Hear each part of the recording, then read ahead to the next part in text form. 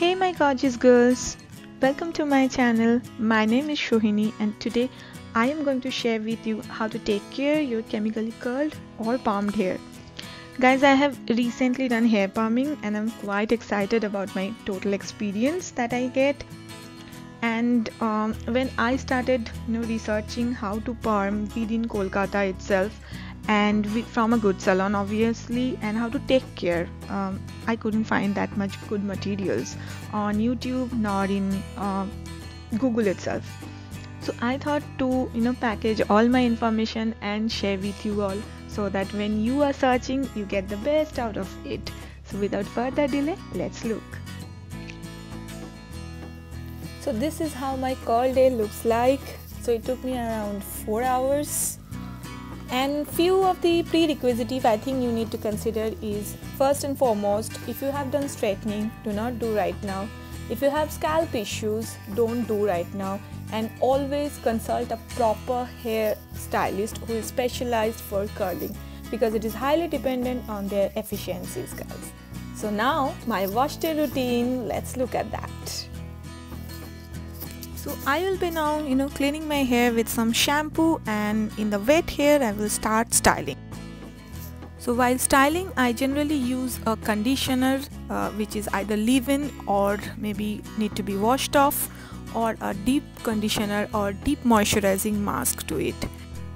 All my products link will be updated in the description box. Please go check and also let me know if you have any good suggestion for me. Now after conditioning my hair, this is the right time to detangle my hair.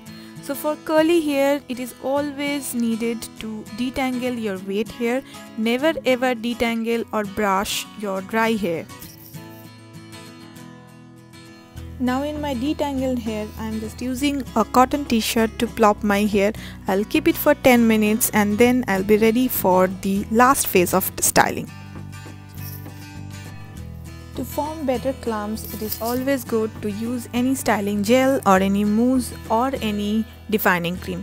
Here I am using Let's Curl Pro defining cream, which is super comfy, super hydrating for me, and it has very good definition. I'm just finger coiling few bits so that the clumps gets really nice and thick.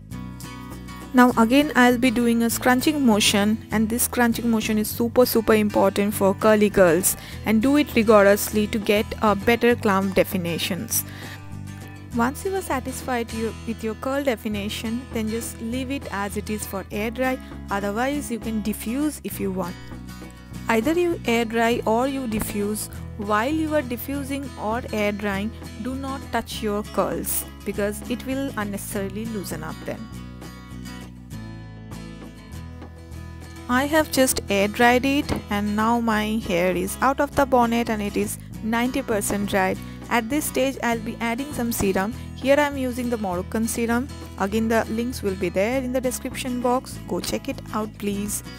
I'm just scrunching with this serum. I'm not hampering the curl definition. Very little scrunch and then I'll be done. Guys, my hair is now completely dry, and look at the beautiful volume and the clump definition. So this was my wash day routine and the aftercare you might follow once you do any chemical perming. Please hit the subscribe button if you liked my video. Post your questions in comment. I'll be trying to answer as much as I can. Share with your friends and family this video, and let me know if you want any other topic to be covered or any detailed video. Until I meet with you all, stay safe, be confident and be gorgeous as you are always.